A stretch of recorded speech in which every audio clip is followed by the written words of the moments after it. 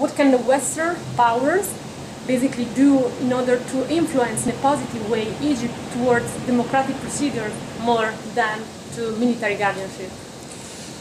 I mean, I think Egypt is it's a very big and a very complicated country with this very deep sort of domestic political divisions.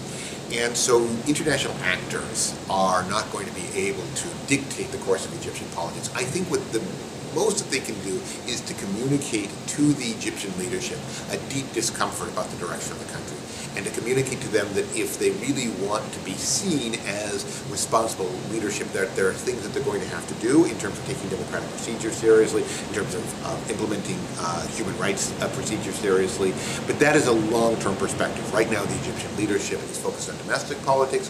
It feels a little bit under an existential threat from the Brotherhood, so they're not going to do exactly what the international community tells them to do.